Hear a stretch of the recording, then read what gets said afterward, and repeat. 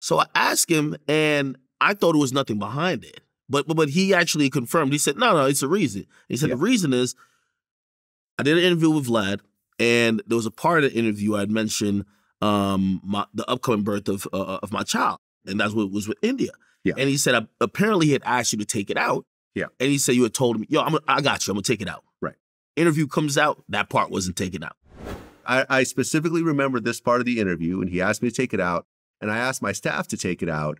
But when you have a bigger company and there's multiple layers, you know, it's like me, then there's a manager, then there's the video editor, then there's the writers. It's like multiple people are in the process. And along the way, something got mixed up and this part came out.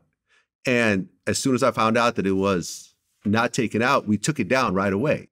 So I think from his point of view, I think he thinks that I did it on purpose to try to get some views, but that wasn't the case.